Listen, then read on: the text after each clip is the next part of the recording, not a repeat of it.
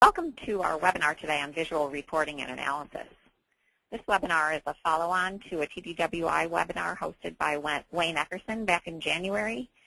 Advisor Solutions was a sponsor of Wayne's research, and we're very happy to continue the discussion today. Thanks for taking the time to join us. My name is Kim, and I'm joined by our presenter today, Doug Cogswell. Hi, everybody. Just a quick bio on Doug. Doug is current president and CEO of Advisor Solutions. He has 15 years of experience in the business intelligence sector, along with extensive strategy consulting experience for a variety of clients. He has come to be known as an emerging growth software expert through his involvement with a number of different companies, including Palindrome Software, Seagate Software, Visual Insights, and most recently Advisor, which he spun out of Bell Labs several years ago. He has a physics and engineering background, a Harvard MBA, and all of that, his credentials, his experience in the software world, and technical background makes him highly regarded as a very strong strategic thinker and a thought leader in the industry, and we're very happy to have him here. Well, thanks for the kind words and the pictures of human interest on the slide. Today we're going to focus on why visual reporting and analysis. What is it? What benefits do it provide? We're going to summarize some of the key TDWI research points and then go through 3 examples of application. First with Dartmouth College, second with a major airline, and third with work with Salesforce.com pipeline analysis. Just for your information, we will, of course, have some time for question and answers at the end of the webinar. And there are several ways that you can get your questions to us. You can use the chat panel that you see at the right-hand corner of your GoToMeeting screen. Or if you're into tweeting, you can use our Twitter hashtag at #VisAn for visual analysis. Or you can feel free to raise your hand and we can unmute you and you can ask your question live at the end of the webinar. And the all-important question, will the webinar and slides be available afterwards? Yes, we are recording the webinar, and we will make both the webinar and slides available on our website. So let's jump into the content. And this is going to run about 30 minutes, and then we'll have a Q&A session at the end of that. So the main problem or benefit, the other side of that visual reporting and analysis covers is what we call the cycle of pain, and it comes in 2 forms. The first is custom report requests, and we see all the time in our clients that an end user group or end user has some question. They submit a query to IT, who runs some run of the database and gives a report back. Usually it's backlogged, so it's a week or 2. It begs another question because maybe the data doesn't show exactly what they thought, so they modify the question. It goes back through the cycle, which is hard to collaborate that way, and it creates a lot of frustration. The other form of the cycle of pain we see all the time is downloading data into Excel extracts, which is usually a formatted one table. You slice and dice it, but it's hard to slice and dice across a lot of parameters in Excel. It's time-consuming. You don't have all the data because some of it's in other tables you didn't get. Hard to show management. You've got this spreadsheet. They ask a question. You have to recut it. It's just not easy to do. And one of the worst things as we see is this ends up with a shadow data system, so it's hard to get this data in the first place. So 3 months later, in May, you're still working with the same data, but it's now dated because time has progressed. So that's, I think, the crux of what visual reporting and analysis is aimed at addressing. And the first thing it does is, if you look at this as a model of data, there's a set of different tables, a typical business problem, demographic tables. This might be a list of customers. There might be some addresses. There might be some other descriptive tables. There may be other ratings and scores. They've been sent different promotions over time in different forms, and they've done different kinds of transactions, maybe off the website, maybe through the sales team. And the first thing that these new approaches do is they bring the data into memory. So a big part of this is in-memory data management. And then the tables are linked together, so they basically become an integrated interactive unit.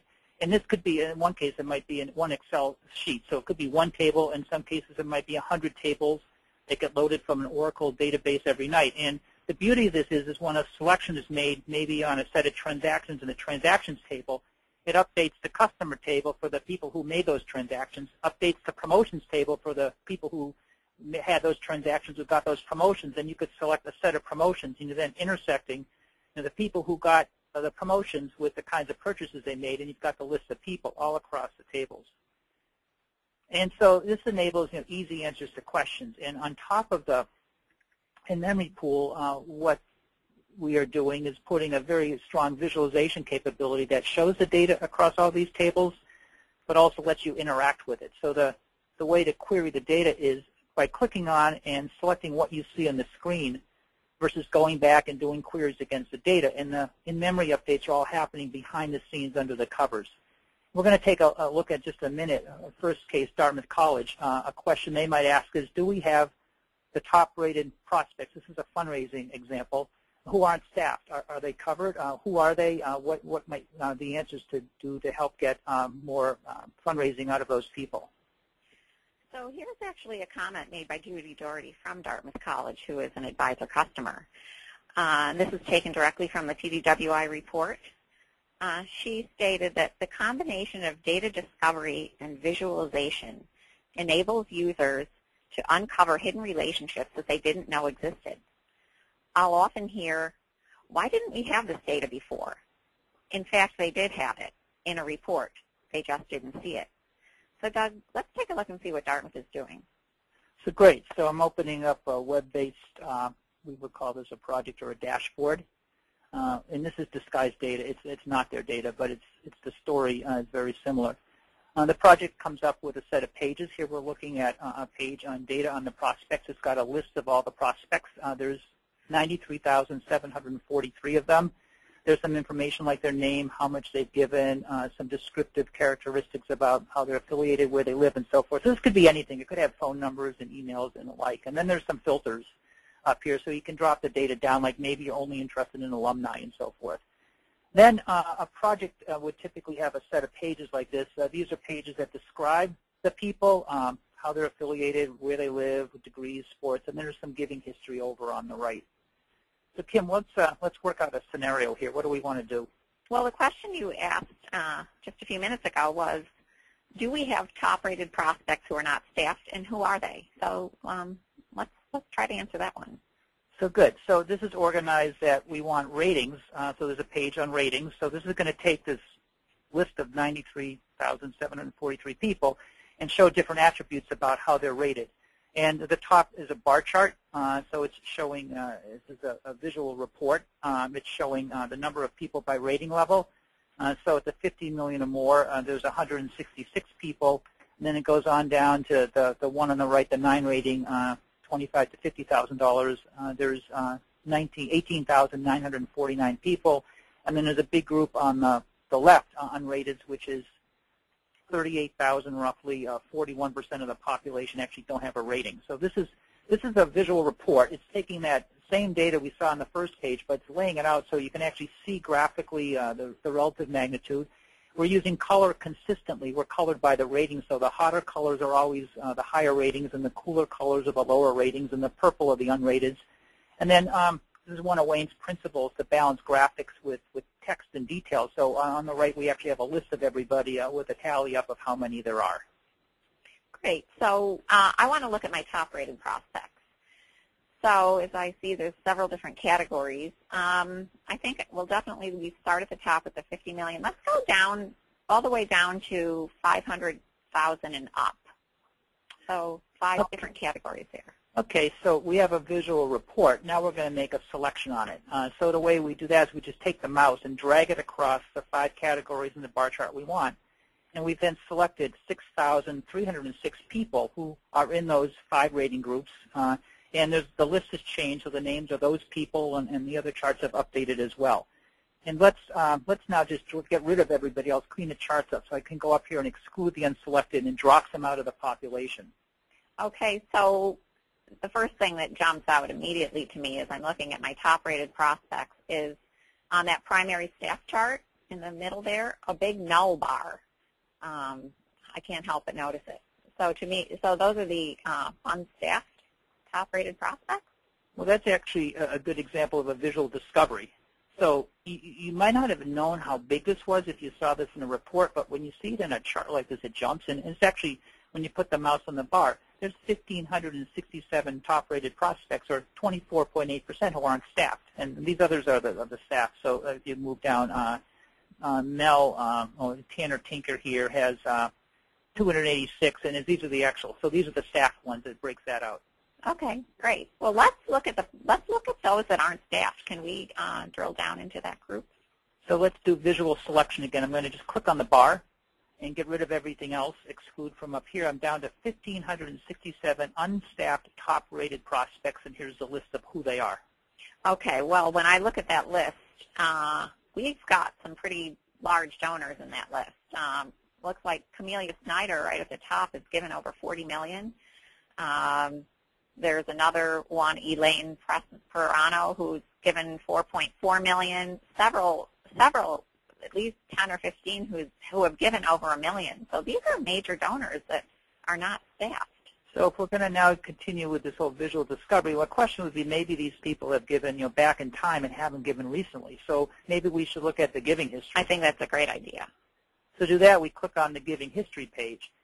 Now this page is actually tied to the gift transactions. So every person who's been a donor will have had 100 or 1,000 or 50 transactions. So this is off a different table, but it's linked. So the 1,567 people we have selected, we're now showing the sum of their gifts over time from 1987 up to 2011, and it's actually a good story for this group. They've been giving $3 million a year roughly in the mid-90s.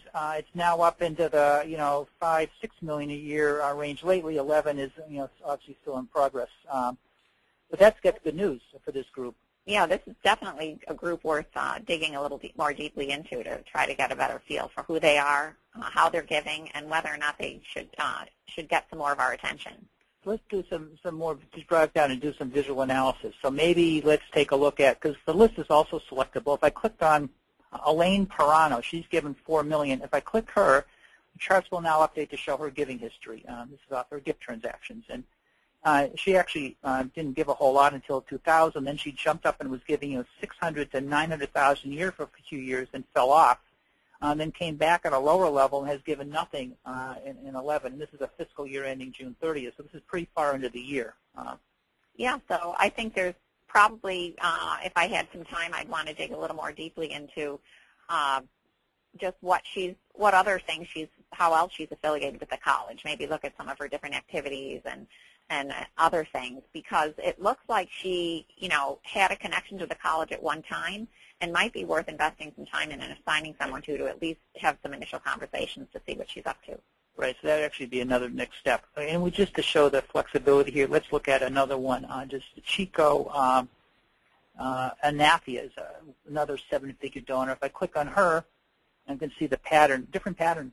Had been giving, 60, 100,000 a year, has actually been off recently. Would be another person you probably want to staff. So another thing might be also, if you want to look at this group, another question might be, where do they actually live? So we can go one of these other pages. There's a map view, and you can look at in regions and lists. Doug, before you jump to the map, the thing that I find so amazing is that in just a few minutes, we went from a group of over 93,000 down to Elaine Perano or Chico, individuals, and saw their individual giving patterns and could evaluate whether or not they might be people that we would want to assign to staff to take some action. That is absolutely amazing. Well, that's the whole idea of the visual reporting and analysis, and what makes this fundamentally different than a reporting or a scorecard system where we literally have all the data here. So we're spinning, kind of pivoting across tables and getting back to that in-memory model. That's the beauty of what this technology that TDWI has been writing about does. So let's take a look at the map then. Yeah, so now we're looking at just a view of where those roughly 1,500 people live. Some patterns come out. Now, these are each cities. They're sized by how many are in it. There's 142 in New York. You can see the hotter colors. Looks like there's some up in the New England area. Boston's got 27. There's a group in the Bay Area. Looks like there's a group down here in South Florida, smaller in Chicago, Midwest.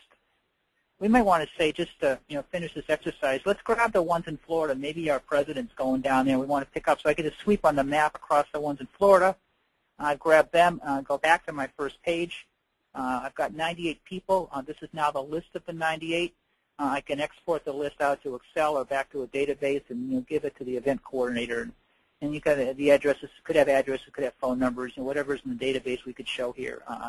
That's sort of the first example. Let's go back to the PowerPoint and pick up the story where it left off.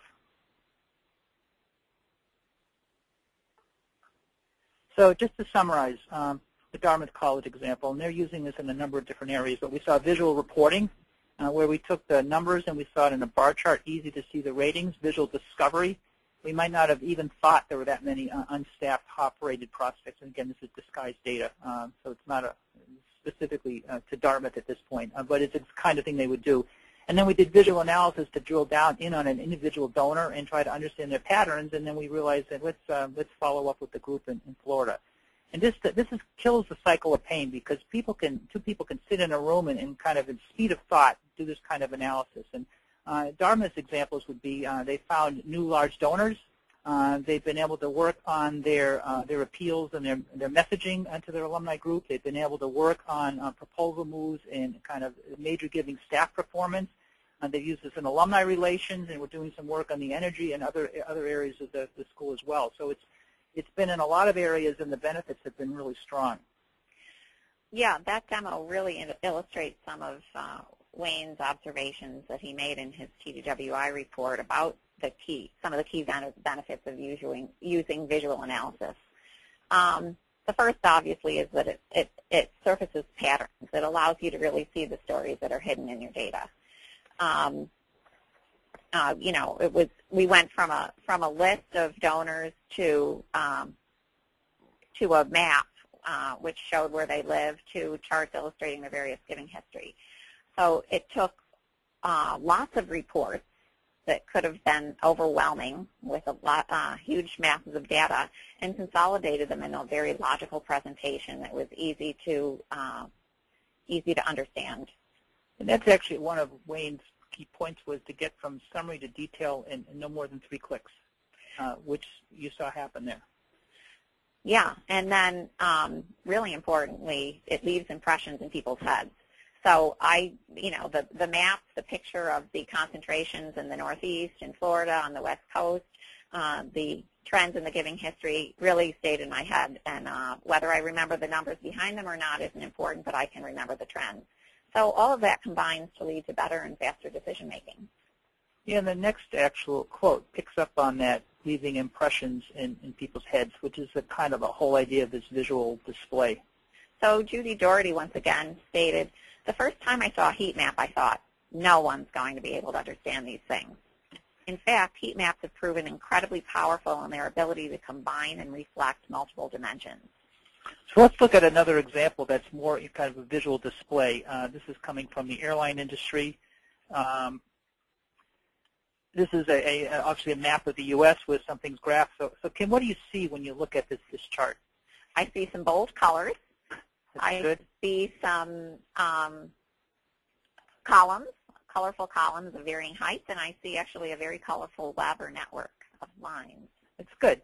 So each of these columns is an airport. For example, if I put this on, this is Miami Airport, and what we're sizing is over the last 5 days, the total number of flights that were oversold, and then it's colored by the average oversell of each flight. So bigger, hotter color things are bad, and smaller, cooler color things are good. So what do you see when you know that? So I see definitely issues in the Northeast, the big fall. For example, this is Boston. It's got 75 oversold flights, and it's a hotter color, so it's got a problem. It looks like there's also stuff going on at Washington Reagan, to a lesser extent, LaGuardia, and so forth.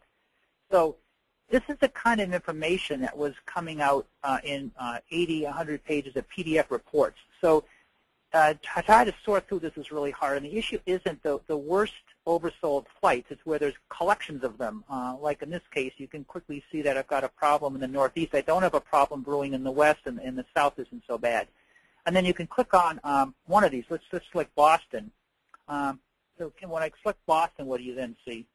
Well, I see several different flight segments, very hot colors, and actually some variance in the width of those lines. So again, these are the flight segments. So this is Boston. We're just looking at the originating airport here, to Dallas, to Miami, The wider lines have more oversold flights. The hotter color ones, the flights are in worse condition. So you actually see that Chicago's got a bunch, but they're not as bad as the ones to Dallas and to Miami. And again, Wayne's principle, you got a graphic here that got this view to management.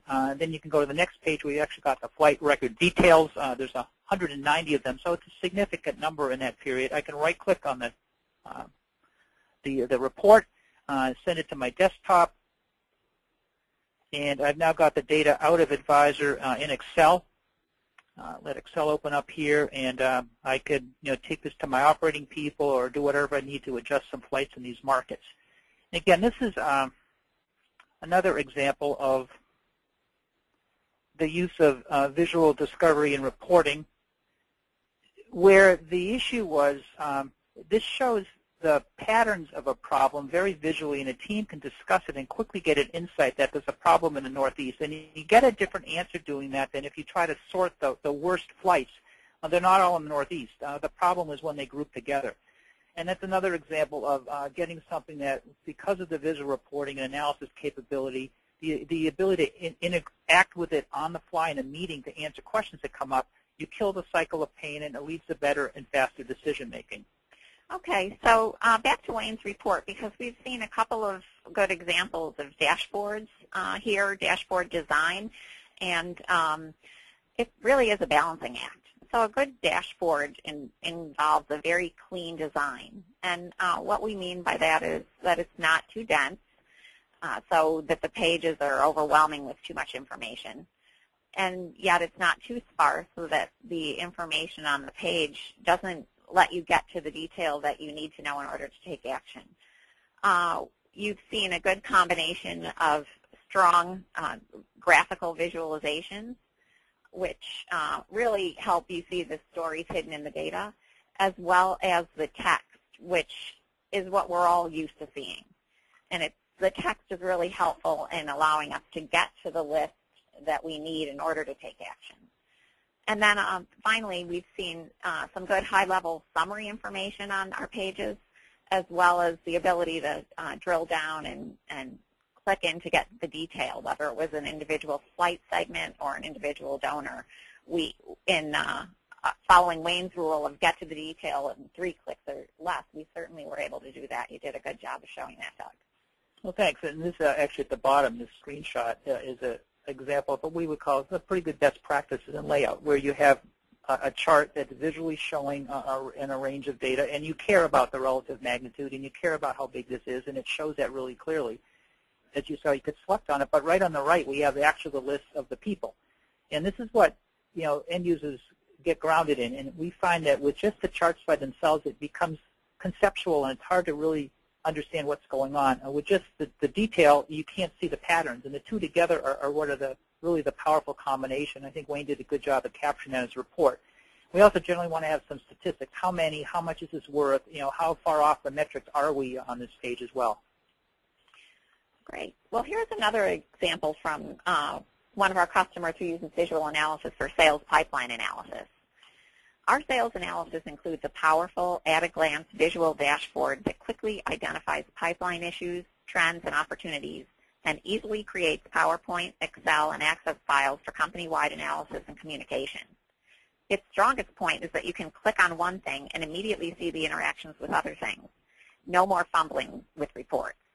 And I'd like to actually just point out in this, this easily creates and shares with PowerPoint, Excel, and Access, because I think this is one of the key principles that when you do work with a visual reporting or analysis tool, you need to be able to get the insights and the results out into things that are used, like PowerPoint and Word documents and PDFs and maybe HTML posts or whatever.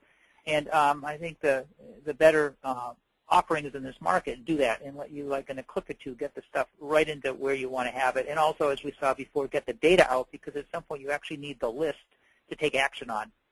So let's look at an example of a sales pipeline tool. And open up another web-based project. This loads directly from Salesforce.com. I'm just going to run through the pages. The first page is a list of opportunities. They're detailed here. There's some summary stats about how many there are and what they total in revenue. There's some filters, so you can cut it down. The next page has a more typical report layout by close month, and this can go up to quarter, down to day, by owner, by stage, total amount. So this is a more graphical view of that same data. We started this one with a more traditional reporting view because people are used to it. But this is showing you the spread of opportunities by size. And there's a couple of deals up here at the top that are big, like Southwest Airlines for $63,000. But it drops to $30,000 pretty quick with only maybe 10% of the deals over that, then it falls off. So this shows you the deals in a very different way, and it creates insight. The next page is expected revenue, which is the same thing, only the factored amount. Then timing and probability. We'll come back at this, but this has some kind of really powerful views about where these deals are and moving through stages. Opportunity attributes. This is showing, by type, by lead source location. This is a hierarchy, so it can go from state to city. And by the way, coloring throughout is set on probability. So we're using color. Red is low probability, and the cooler colors are the high probability. So we're stacking the colors in. So it gives you some quick insights that if something's skewed, you see a lot more red. It's higher probability. Here's opportunity owner portfolio. So as you can see by the staff, Brenda's got lower priority, lower probability deals. Sally's got a lot more, and they're moving along. There's another more metrics-based approach with some goal lines to see where people are against targets. And we have a page on the right on partners. Where are these deals coming from? So let's do the same thing here and take a scenario and try to answer a question with this. All right. So let's pretend that I'm the VP of Sales, and I'm approaching the end of my quarter, and I really want to get a handle on what's going on. So how would I use a tool like this, Doug, too? Well, first you said end of the quarter, so we probably want to go to the timing and probability page. So again, this is organized in themes. The timing and probability page has a chart which shows close quarter, and we're in Q4. So I'm going to, again, click Q4, which is going to drop the data down to just the deals in Q4. I'm going to get rid of everything else. And then this is a hierarchy, so I can click here and drill down. Let's look at the month. And I can quickly see that Q4, most of the deals are coming in December. So yeah. We've got to get on this. Yeah, so let's take a look at December. Okay, let's grab December here and get rid of everything else. Looks like that's going to really make or break my quarter. Right, it's almost all of it. So, okay, so we've got this colorful probability chart on the left. Let me take a look at some of these high probability deals. I want to know if they're for real or not. Yeah, so what this chart is, it's showing months in the pipeline, so 0 up to 30. And then probability, you'd expect the deals to progress over time to higher probability. Obviously, some of them haven't, and you could explore that. Some of them have, and each circle, if I put the mouse on a circle, for example, this deal is, for the web to catch up, is Comcast. So it's a specific opportunity. Sally Lott owns it. It's a $50,000 deal. It's been in the pipeline 28 months, which is pretty long, and it's got a probability of 85%. So each of these are opportunities. Okay, so let's look at those opportunities. Let's select all of the opportunities that are 60% or greater. Okay, that's easy enough to do. And again, this chart uses size and color and layout to help identify the portfolio. I could just sweep over the chart. This is all web-based with a mouse and get rid of everything else. I'm down to it looks like 18 deals totaling $457,000 that are scheduled to close. It's December that are over 60%. Okay, so I'd like to know which of my reps actually own these deals. So we go to the Opportunity Owner Portfolio page. This is updated, and it looks like Sally's got half of them, and then the rest of the team have smaller percentages of them. If I want to see Sally, I could click on Sally here. And it looks like she's got 6 deals totaling $253,000 gross, and here are the list of the deals. Okay. So let's go back to the list then. Is there a way that I can get that information out so I can shoot it over to Sally and have her give me an update on what? Right. So I go back to the opportunity list. So this page is dropped from everything. Now it's just showing the 6 deals, and I can go down the bottom here and just click through and export this out to my desktop in Excel, and I've got the list out of Advisor with whatever relevant fields I want. So that's another good example of the use of visual reporting. to see a pattern. You can click to discover things and drill into it, and then do analysis to untangle what's going on. And we could have continued that, because one question might be, why are there all these deals down here that are low probability that have been out over 20 months? Again, you could select that and explore it. So this is really a very open and ad hoc exploration solution that lets you, again, kill the cycle of pain. You're doing this on the fly, speed of thought. It's not going back to queries in the database. You don't have to involve other people. And end users are doing this and answering their own questions in a collaborative manner. I guess that's one of the, to summarize the key benefits of this, is it breaks down the cycle of pain. And as in this case, a couple people could sit in a room and bounce ideas around. This could be a manager, happens all the time, going into a meeting with his bosses and the board or whatever, and you've got the data there, so you can answer their questions on the fly with the full set of data in memory. To summarize and conclude, there's 5 types of problems that we see visual reporting and analysis apply to. List reduction, which you saw in several of the examples. Certainly the Dartmouth example on prospect identification was that. Portfolio analysis, the airline example, you're trying to understand out of this portfolio of flights, where do I need to focus? And this could also be assets, people, projects, proposals. We're doing some work to identify, performance. Who are high-paid, low performers in a team of a couple 100,000 in large companies? Great for that, because you can see what makes up that group. And that sort of gets into outlier detection. You find anomalies and unexpected behaviors, customer behavior, staff performance, project progress, medical claims issues. Time series, we saw a little bit about that, but there's a lot more you can do to look at trends over time and be able to cut the data apart to see the overall trend is going up, but what is not going up within it, and what makes that different than everybody else. And quantitative analysis has not been part of today's discussion, but there are charts we have that will show statistical patterns. We have predictive analytics, so back in, if it's the issue of who are my high-paid, low performers on my team, you've got 200,000 people, you can run regression-based modeling right off the data that's in memory, and it will mine against the tables and tell you that that group that's driven by maybe seniority on the team, maybe what type of group they're in, and so forth. And then you can score on the fly the population to identify others in a similar situation. And these visual reporting and analysis tools are leveraging new technologies. In-memory data management is key.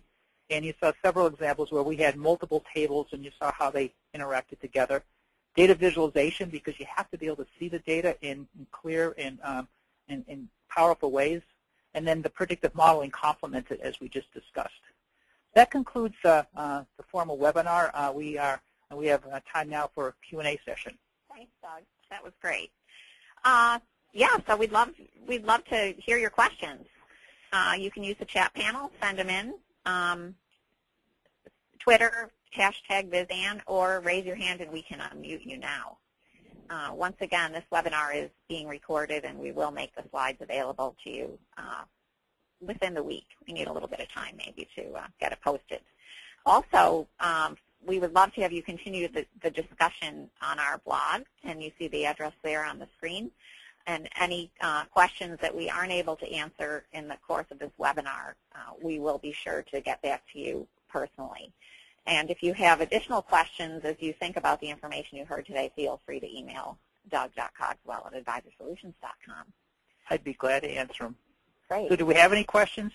There is a question. Here's one. How does this compare with reporting systems like Cognos or Business Objects? So, yeah, we hear that a lot. And we actually, one of our partners has put together a paper on that, which we can share. If you let me know, I can get you that. But generally, most of our accounts have, obviously, reporting, Cognos Business Objects, Microsoft reporting services, or whatever. And that is mostly about producing information in a structured, formatted way. It can create a lot and index it well, so you have some drill down and cross-drill capability. But it does not have this whole ad hoc discovery and visual selection capability that you saw today. And we would say we complement really well, and this category of products are data discovery and analysis as opposed to reporting and scorecarding. And they give you this ability to do this sort of speed of thought ad hoc analysis, query anywhere across any set of tables without having to go back to have work done in the database to prepare. And on the analytics side, we have, when you're running our modeling, if you for example, take the Dartmouth-like example. Maybe you're trying to find large donors, and there's factors in other tables that aren't in the people table, like maybe which activities they went to or things like that. In a non-memory approach, somebody's got to go back and do something on the table to get those factors in the people table. In our world, you can quickly calculate a metric in the activities table and copy it back to the core table, run the model against it, and see if it matters. So that whole ability is just much more flexible, and I would use the word flexible and end-user oriented to do this kind of discovery and analysis. So another question, we actually have several versions of this question, but it's all about how hard is it to set up one of these projects that would allow you to get to the answers that you need to know. Okay, so there's sort of a couple of answers to that. Sorry.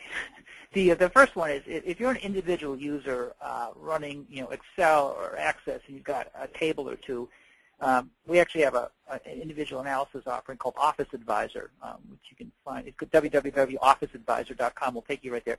It's 5 minutes, and if we had more time, I could show you how you would do that. But it's very easy to load a table in, set some charts up, and do analysis. If you're a departmental user and you've got 100 tables in Oracle Warehouse there's some core tables, there's a bunch of descriptive, there's a bunch of fact tables, and those tables need to be linked and joined, and there's metrics that have to be calculated. We usually would do a service project with that, but it takes us probably 5 to 10 days of services to get one of those up and going, and we could have it fully implemented.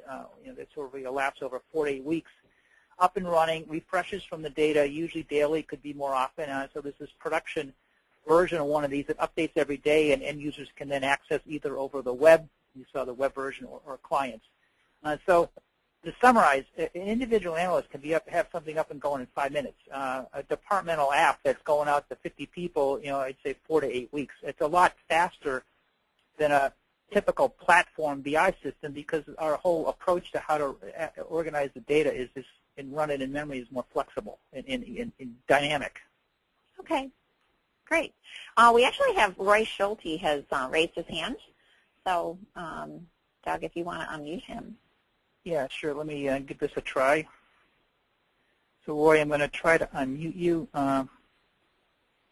Actually, he needs to enter a Roy, I can't unmute you. You have to enter a PIN number. So if you do #454#, what came up with that? #454#, you should be able to then, I can unmute you. And it looks like there's another hand up. Art Held is in. So, Art, if you have a question. Hi, Doug. Can you hear me? I can hear you. Oh, great. Okay. I also sent the question in online, so you can ignore that. You made some nice comments and try to help us here to compare and contrast versus Cognos and so forth. Could you do the same for Spotfire? How would you say you compare or contrast to a Spotfire type of approach? Yeah, so good question. Spotfire is, there's a category of products or vendors that are in this realm. Spotfire would be probably the closest to us in the fact that they have a good in-memory capability. They've got a reasonably good front-end visualization capability. We've come at the market from, I'm not going to speak for them per se, but their history has been coming at it more from research, pharmaceutical areas. We've come at this more from general business problems.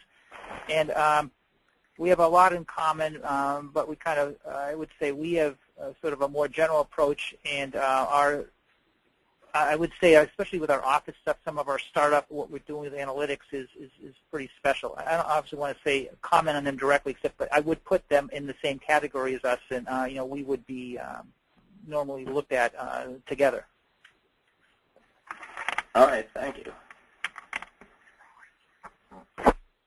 Yeah, Art, are you unmuted? Can you hear us? I can hear you, yes. Yeah, I was just hoping maybe you could expound a little bit on your ability to take individual members of a sales team and some of the different ways that you might be able to represent their performance graphically. What you did already mention was really interesting to us here, so just thought maybe you could give us another overview of what would be available in that regard. Yeah, so good question. Let me back up and go back to the last demo, which has several. This one, reopen it.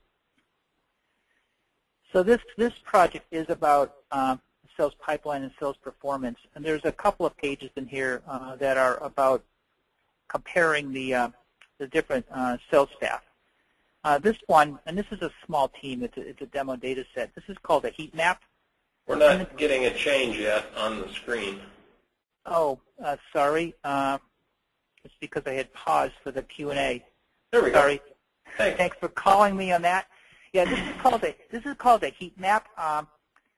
So this is taking two levels of performance. One is, so Sally Lott is sized by how much revenue she has in her pipeline, and she's colored by the average probability of what's in her pipeline. So what you'd like to see is big green boxes here. Sally is big box, so she's got a lot. She's not as far up in the spectrum as, say, Dave Crenshaw, who's the strongest, but he's clearly better than these three. So you're actually looking at this, what would jump is I've got three people who have smaller pipelines and it's less far along, and I've got three that look like they're doing pretty well and somebody in the middle. This scales out better if you have a large team. This could be subgrouped into regions, and you could have several hundred, or we're doing this actually with some stock portfolios in retail stores where you can have thousands of things in this. But the concept is the same. We're using size and color to quickly highlight patterns. And we've got some really good examples how this can communicate well to management. I'd like to just jump in on that too, because I think this particular chart is really helpful not only in looking at are we going to reach our numbers, our staff performing in the way that we expect, but several of our customers are using this as a really good coaching tool to help improve the overall performance of their team. Right. Yeah, you don't want to be smaller and redder. The more traditional view of this, this is basically the same data where we've laid it out in bar chart with a metric. So there's a goal line here. You want to have 100 opportunities. It looks like 3 people do, 5 don't. You want to have a dollar amount over, looks like $2 million. You want the expected revenue. You want the average amount. Actually, should be one here in probability as well. So this is another one where, and you can grab the ones that have, I don't know, maybe the highest amount. It's going to change the coloring on the others, so they actually have the most opportunities, the most expected revenue, the average. They don't have the biggest deal sizes. They're actually in the middle. The ones with the bigger average deal sizes actually have the smaller deals. So you can go back and forth this way as well. And the third one is we're doing a lot of work with sort of on performance is this chart, which we've looked at before, which is showing basically the moves. There's a variety of ways, but this is showing individual deals, and it's on a time probability. It could be time, stage, and their size. So there's a lot going on in here. But you could say, what are these deals over here? So these are the ones that sort of are stuck. So this is showing a sales team its moves, and I can come back over here. Who has them? It's coloring in now out of everything the deals that are stuck, and I see that Amy and who's this Albert. And Glenn to a little bit have those deals, and these people don't. So I'm actually seeing that these people who are, so I'm cross-comparing different aspects of performance. So there's a lot of other things we can do, but there's sort of 3 classical approaches to looking at a sales team, which would be the pool portfolio, which would be something like this, comparing against set metrics, which could be activities. It could be a variety of things in a format like this, and then looking at movement across time, and there's a trend line in here. So some are getting further faster, and some are getting hung up and slowed down. So actually, Doug, to piggyback on that, one of the questions had to do with other use cases other than sales that you could use this for. I think you mentioned briefly, but. Yeah, I would say we're doing work in a variety of areas. If I go back to the use cases, probably go best around. Too many PowerPoints and things open here. Go back to this page. It's these kinds of problems And they occur in a variety of industries, and we could give examples in healthcare where we're doing a bunch of work on claims analysis, which would be outlier detection. We're also doing a lot of work in clinical and financial analysis in medical and radiation oncology clinics, because the issue there is you've got a lot of data. One example is wait times. What is driving higher wait times? Another one would be referring, physician revenue. Who's bringing in the most referring revenue and which types of patients? So that's kind of this kind of stuff. We're doing work in financial services and retail banking on promotion and customer loyalty work. We're doing a bunch of work in human resources, looking at teams of people on workforce skills and pay versus performance, those kinds of things, which would be combinations of portfolio analysis and outlier detection. I could keep going, but I think this kind of technology fits into these kinds of problems, and these problems are generally, departmental level. It's not like an enterprise doesn't do this. A department within an enterprise has the issue of, claims, medical claims, and this kind of approach would be great for that.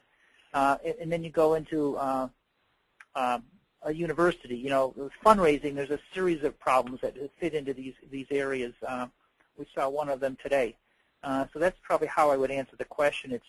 And if you have more specific situation, it'd be great to discuss. And I think the key point here is visual reporting analysis is departmental oriented for discovery and analysis, and it solves these kinds of problems. It's not generally something you would put out generally to a whole enterprise. It would be tailored into those areas. Great. We actually have a hand raised. Courtney Greco. Hello? Hey, we can hear you. Can you hear me? Yep. Time for the question.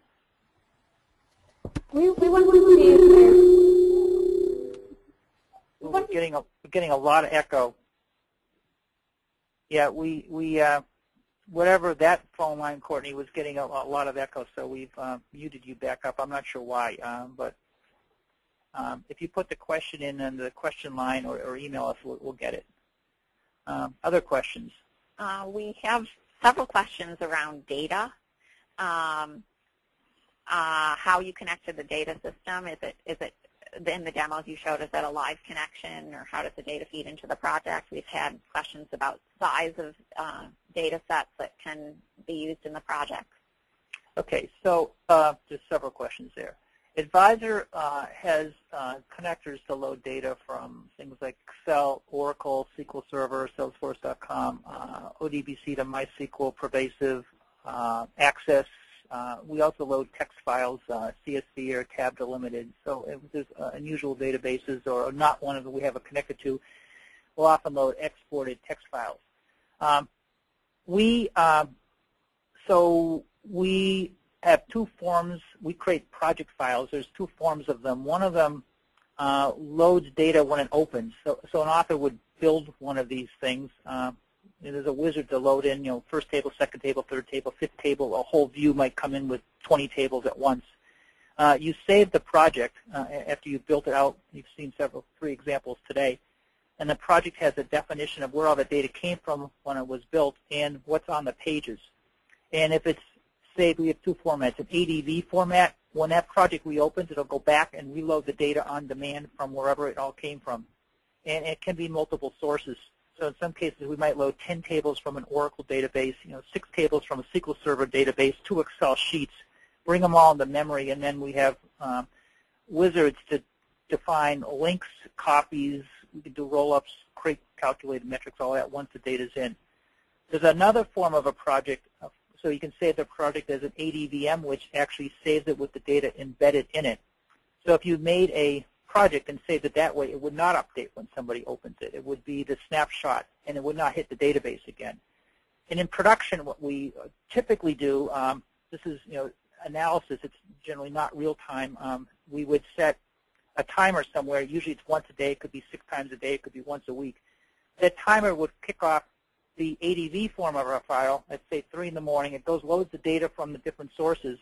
and then saves it as an ADVM project on a file server, which then our web offerings and our client offerings open. At that point, if it's a client offering, a client use, it's like opening a big Excel spreadsheet. It just opens up and brings all the data into memory and loads the project. Size-wise, we put all the data in RAM. We're not swapping it. That's why it's fast. We are loading on a 4 gigabyte footprint. We just were looking at a project yesterday that had 1 million customers, 7 million transactions, 45 tables that probably total 30, 40 million rows and fits in about 4 gigs on RAM. We've got some customers that are larger, running this on servers, 16, 8 gig servers. You can obviously scale up. For a single, if you're putting Excel in, a footprint's typically going to be 50, 100 megs is going to be small. But these large Oracle SQL Server database loads with tens of millions of records, it could be 4 gigs, could be 8 gigs, something like that. If it's an entire warehouse with 1 trillion transaction records, we can execute a SQL command on the load. We probably roll up, so it wouldn't be at the transaction level. We might roll up to the hour or the day level or something to collapse the data. You're not going to put 1 trillion records in an in-memory product like this. Obviously, you can swap the disk, but we would want the whole thing in memory, and you'd roll up at that point. That was like 3 or 4 questions in there. That's good. That's good. I know we're running late on time, but just a final one. But we still have a lot of people on, so I'd say if we have, it looks like we still have 100 and something people on, so I think we can keep going. We're okay. We can go another 10 or 15 minutes, and if people want to drop, but we're still getting questions, so I'd say keep going. Okay. So another question is, if we already have a BI platform set up, does it take less time to set up the visual aspect? Yeah, I mean, if you have a BI platform set up, and if you have a data warehouse with formatted data, it's actually really easy. It's more the individual analysis scenario where you can just load a table and work with it. And if the tables are well formatted, it's easy enough to add, an individual end user could bring in a couple, 2, 3 tables, link them together, and work with them. If you have, so there's sort of more what form is the data in. If it's fairly formatted in a warehouse, the setup is really not that much setup.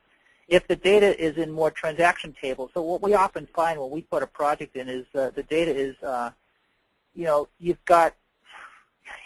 have stuff stuck in tables that somebody stuck in 10 years ago that nobody actually knew that has to be removed. You've got, descriptions aren't in the tables. You've got transaction calculations that aren't in the table with the customers are in. You have to calculate on the transaction table. So that's sort of the setup I was talking about earlier, where it takes us usually 5 to 10 days of services time to get. We will do that work.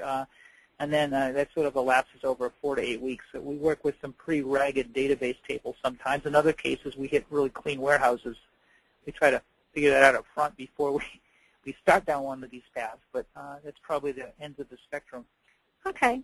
And just in that, I mean, so if we bring raw tables into memory, we can do a number of things. So say there's a transaction table with 6 million transactions, and you're trying to get purchase totals by customer. We can, in the memory pool, create another table, which is a roll-up of the transaction table. So we can roll up on customer and sum the transactions, so we'll get the total. We can find the minimum transaction, the maximum transaction. We can do calculations in the transaction table. If there's like different codes and transactions and you want to code out, you could do if this code, then we create a new column with just that. So we also, once we get the data, if it's raw, there's a lot we can do in the memory pool to create these calculations, do things with tables to create summaries, and then it's saved in our project definition. So when the thing reloads, it redoes all of that and recreates it off the new data that just came in with the updates. Okay, that actually leads to the next question. As you're talking about data and raw data, what if we don't have the data, or what if our data is not in the kind of shape that we believe it could be used for this kind of a tool? Can you speak to that? Data quality. Well, so a couple of things there. I mean, one of the, I think, unintended, we had a user group in the fall here in Chicago, and one of the unintended benefits that almost everybody talked about, this is a great tool for understanding problems with the data. You'll see tables that you think have fields filled in that don't.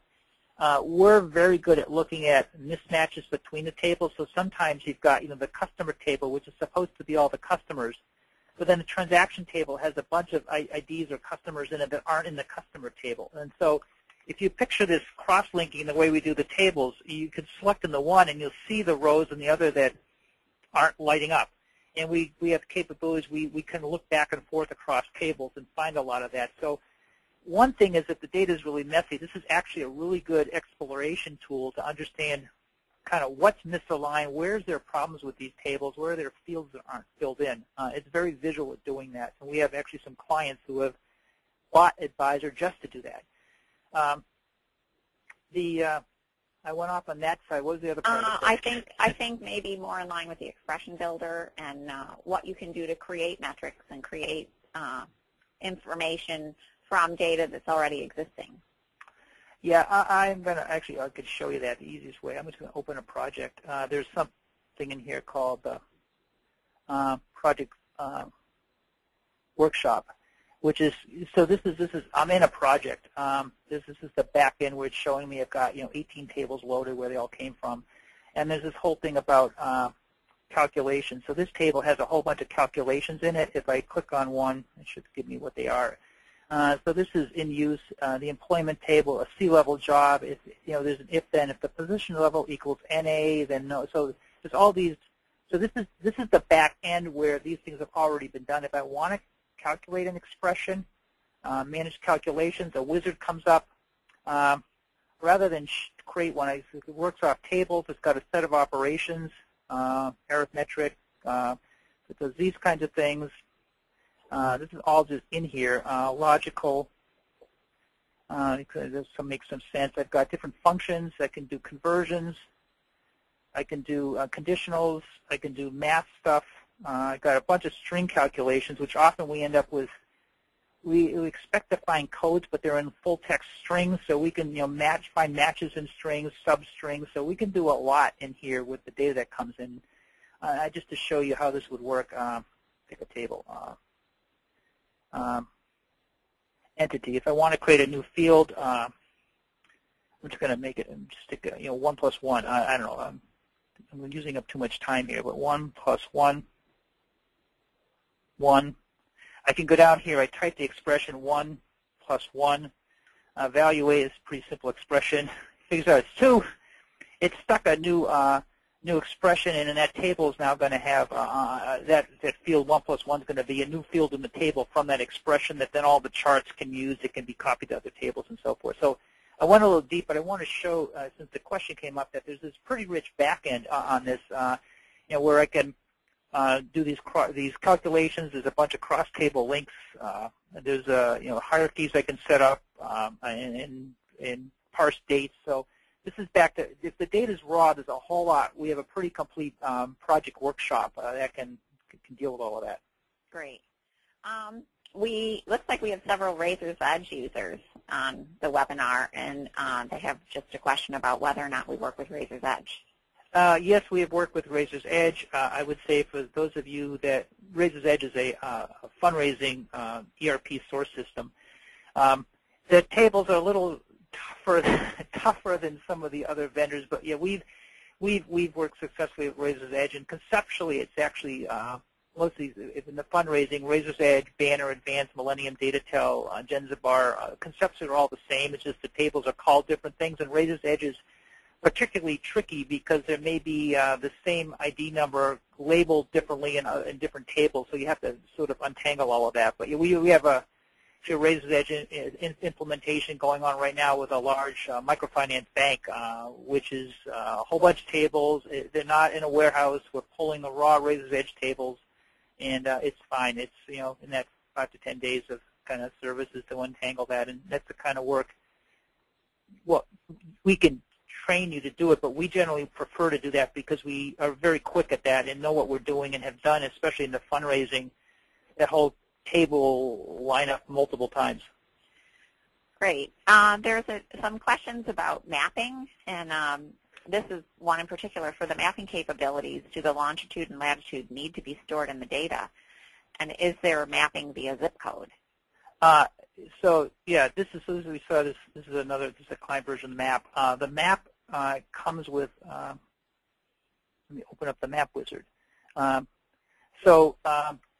You have fields and tables. It comes with latitude and longitude for U.S. cities and states. This is getting updated. Oh, here's locations. It comes with U.S. city and state, U.S. zips, international cities, Canadian cities and provinces. It comes with a lat-lon. You can also put your own lat-lon in, and it comes with a set of maps. You can add your own maps to it. So we've got basic U.S. maps, but it's pretty easy to put in any rectangular. Actually, any rectangular image can come in as a map. We have people who have put in maps of specific cities. Campus maps can go in here. We have put logical maps in, floor plan maps. So, yeah, this to summarize, the map is we're plotting data on a map. In this case, it's cities, and these are people. The map can be any image. We're plotting the data. Then data, when it's on the map, is interactive to the map. So if you select things, here it shows up in the other charts. And if I go to another chart, I don't know, grab next reunion and just grab something here. The map's going to update to show where the people in the next reunion are out of everybody. And so that's yeah, we do have that capability, obviously, to put the lat-lons. They come with it. And actually, they come with it as the product that's shipping like next week. Our 5.7 version comes with lat-lons. Our new release. Yep. So, Doug, we're well over an hour now. Yeah. We still have like 100 people on. So I'd say one more question, and then we'll let everybody go get lunch or whatever else they're up to doing. Well, there's another question about data prep and data modeling. What level of data modeling is required to support this kind of an application? Can I work directly from OLTP DB records? Do I need to build an OLAP warehouse? What performance hits are inherent with these choices? Yeah, we prefer to load relational tables, rows and columns.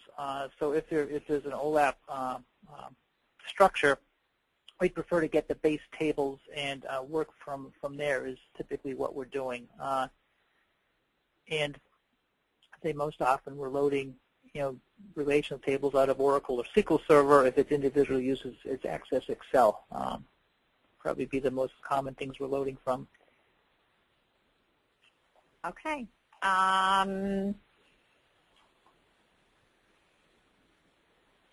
We've talked about fundraising. You've talked about other client environments that we've looked at. Yep. Any other hot questions? Otherwise, I'd say let's conclude and let people get on with their day. Maybe there's several questions about how we compare to different competitors, and so I don't know if you want to maybe just kind of sum up some of. You've mentioned Spotfire. Yeah, I'd say the thing we do, uniquely well. What's the part? Yeah, it's a combination of the in-memory backend. I'd say we're best of breed at the ability to bring in significant amounts of data and link it together in a very flexible way. There's a company, ClickTech, that's got a strong in-memory backend. Their approach to working with the tables is more automated. Ours, we have a wizard, so you set up the keys, but there's times when you need to determine what keys between the tables, and we can go into more detail, but I think, and if you look at us versus them, and the report actually talks a bit about this, they're more visual reporting, we're more visual analysis and discovery. Our charts, I'd say the collection of charts we have 15 of them, is unique. You saw some of them in the demos, but we're very strong on how to display the data. And then we didn't really go into today, but the predictive analytics capability where you can, on the fly, build a model against this data. Nobody else really has integrated that with the whole visual discovery and the in-memory data the way we have. And we've got some very robust multivariate regression algorithms in this. So, I mean, to summarize, yeah, there's a lot of reporting, there's a lot of charting, there's a lot of scorecarding products on the market. I think where our strength is in this whole visual data discovery and analysis and enabling end users to see trends, understand things in their data, work with it in flexible ways, and get quickly to answers. And it's those, back to those, if I was actually to conclude, I'd say it's these problem types which is where our home is and our focus. And this whole category fits these kinds of things really well. So this is not, again, this is not something you use everywhere. It's where there are these kinds of problems, and there's a lot of them out there, and it's where people are trying to slice and dice data, explore things. Having the same day sales report every day in the morning is great, but that's not enough. They need to now understand what happened here and why. That's where these category of products come in. And we mentioned us and two others on this call, which I think Wayne also referenced, and we would generally, those three companies would be the three that would be most put in the same category. Great. Well, thank all of you for your attendance. We've had huge interest in this webinar, and we will be following up. Also, thank you so much for the many, many questions that have come in. Doug, if you could put the slide up of the end of the webinar slide, because we will be following up with each of you personally, but we will also be posting those questions on our blog site, which you see there towards the end of the slide, continue the discussion. So I would encourage you to visit that to see what others are asking and to get answers and to read the answers to all of the questions. Once again, we thank you so much for your time today. Watch for our next webinar. We host pre-webinars several times each year, and we'll look forward to talking with you again. Have a good day. Bye-bye. And thanks.